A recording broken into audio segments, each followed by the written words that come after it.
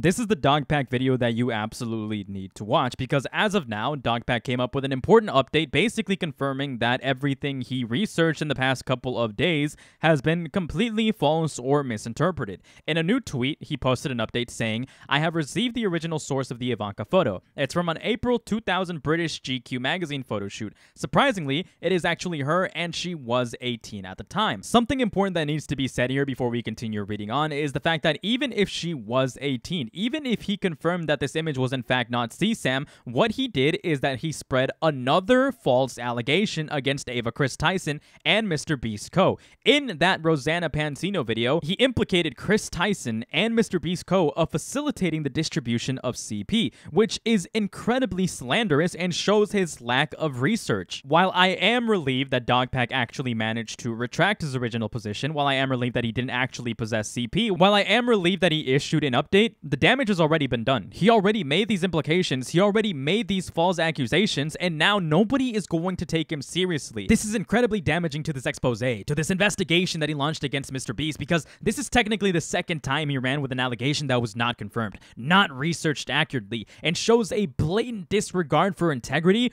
or vetting information or making sure that anything he's saying is substantial. And this is even worse when you consider the fact that there were actually employees trusting him. There were actually employees telling him stories, telling him these allegations, telling them things that are potentially going wrong at Mr. Beast, but now that he screwed up this badly, who's going to believe him whenever he brings anything else to the table? This means that if there were any actual victims working for Mr. Beast that have been exploited, abused, or worse, Dogpack's bridge to that has been completely tainted, as no one will ever take his reports seriously anymore. Those victim stories and claims have been indirectly tainted because of this giant Dogpack mess up. In this tweet, he continues trying to cope and says, "I'm sure now people will flip and say I should have reversed image search the photo more before going to the authorities with the media. Well, what you should have done is actually not facilitate these allegations if you weren't 100% sure, because you should have stopped at the assumption that it could have been CSAM and maybe have made a report to the police. And maybe they could have helped you confirm any additional information before publishing this video." And then he says, also, Roe first visited the FBI before filming the YouTube video. Another lie that's being spread. Look, people are just guessing. They're not lying about that.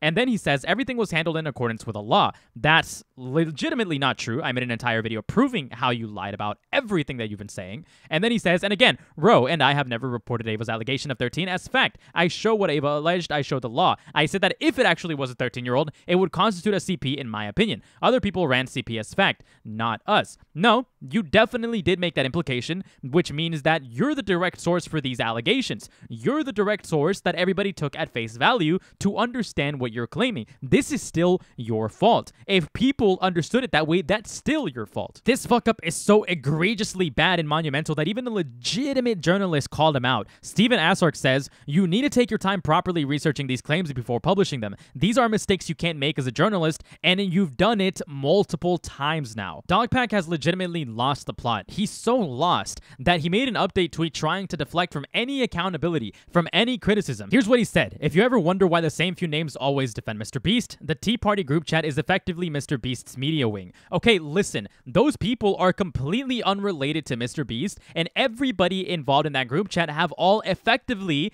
harshly criticized Mr. Beast just as harshly as they criticized you, if not worse. So now you're just being completely dishonest in any attempt to try to detract from the people that are rightfully criticizing you for your wrongdoings. So just to wrap up this very quick update video, I just wanted to clarify the fact that Dogpack did not actually possess CP. It was simply believed that he did because he himself addressed and identified that image as CP and admitted to owning that image. Unfortunately, Dogpack is no longer a credible source of information after screwing up a story this bad, and my condolences go out to all of the employees that trusted Dogpack with their stories and allegations, only for their stories to be completely tainted by an absolute low IQ moron that is genuinely a scummy, incompetent loser.